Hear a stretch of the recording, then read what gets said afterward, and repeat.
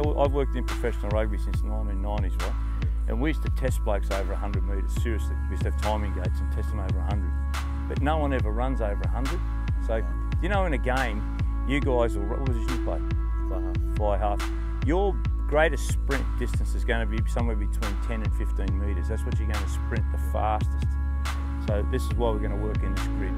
But like if our intensity is higher, you'd be working harder.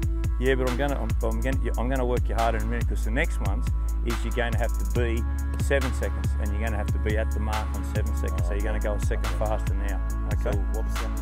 You're getting up to 90%. See, 6 seconds is going to be 95%, but you won't get to 6 today, but you'll get to 6 next week. Okay. Right, on the line, boys.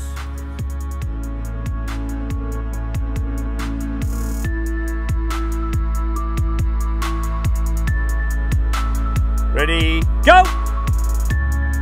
2, 3, 4, 5, 6, 7. 6 again.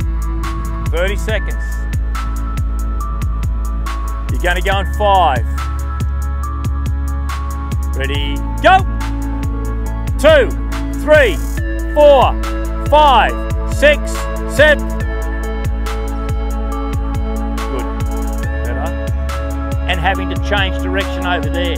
You want to be there to change direction there, because that gives you acceleration factor. Otherwise you'll have to slow down. Okay, same tempo. Right, ready?